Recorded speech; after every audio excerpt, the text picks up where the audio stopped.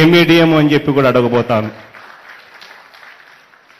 ఇదే విధంగా ఇదే సినిమా యాక్టర్ గారు పవన్ కళ్యాణ్ గారిని కూడా అడుగుతున్నా, అయ్యా పవన్ కళ్యాణ్ గారు, మీకు కూడా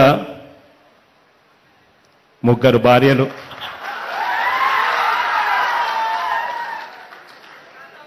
బహుశా 4-5 మంది పిల్లలు, వాళ్ళందరూ ఏ మీడియంలో చదివిపిస్తా ఉన్నారు అని అడుగుతా ఉన్నాను ఆయనను కూడా.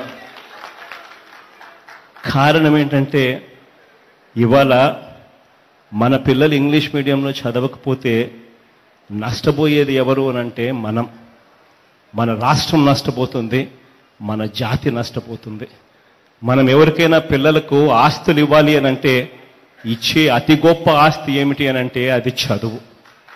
ఆ చదువులు ప్రతి పేదవాడికి చెందాలి. ఆ ప్రతి చదువు కోసం ఏ పేదింట్లో కూడా, ఏ పిల్లాడు కూడా, ఏ తల్లి కూడా అప్పుల పాలయ్యే పరిస్థితి రాకుండా తమ పిల్లలను చిరునవ్వుతో స్కూళ్ళకు పంపించే పరిస్థితి వచ్చినప్పుడే ఆ కుటుంబాలు బాగుపడతాయి. అందుకనే ఆ దిశగా అడుగులు వేస్తూనే జనవరి గొప్ప కార్యక్రమానికి శ్రీకారం చుడతా ఉన్నాం. నవంబర్ 14వ తారీఖున చిల్డ్రన్స్ డే రోజున స్కూళ్ళనన్నీ కూడా 3 దఫాలుగా చేశారు. రాష్ట్రంలో 45,000 స్కూళ్ళు ఉన్నాయి. 45,000 స్కూళ్ళకు గాను 15,000 స్కూళ్లను నాడు నేడు అని మీరు మిగతా కులాల వారికి కూడా తిట్టించవచ్చు, నాకేమీ అభ్యంతరం లేదు. కానీ మా విధి విధానాలు అయితే మాలో మేము ఖచ్చితంగా మిమ్మల్ని మాట్లాడతాం, నిశ్చితంగా విమర్శిస్తాం, అవసరమైతే ఘాటుగా స్పందిస్తాం. మాట్లాడితే ప్రతిసారి 3 పెళ్ళిళ్ళు అంటే మీరు కూడా చేసుకోండి, ఎవరు కాదన్నాడు? నవ్వద్దండి, చేసుకోమని చెప్పండి. అందులో మేము కాదన్నామా? 3 పెళ్ళిళ్ళు చేసుకున్నాడు, 3 పెళ్ళిళ్ళు చేసుకు దేనికి అంత బాధ? నాకే సరదా పడి చేసుకోవాలి, నాకు కుదరలేదు.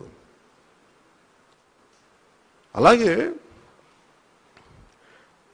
మీరు జగన్ రెడ్డి గారిని అడుగుదాం అనుకున్నాను. ఇప్పుడు నేను చేసుకున్న 3 సార్లు పెళ్లిళ్ళ వల్లేనండి మీరు 2 సంవత్సరాలు జైల్లో ఉంది. నేను చేసుకున్న 3 పెళ్లిళ్ళ వల్లేనండి మీరు మన విజయసాయి రెడ్డి గారు సూట్ కేసు పెట్టి మిమ్మల్ని ఆయన కలిపి 2 జైల్లో కూర్చున్నారు 2 సంవత్సరాలు. ప్రతిదాన్ని ఎవరికైనా సరిగ్గా స్పందించండి, ఒక పద్ధతిగా మాట్లాడండి.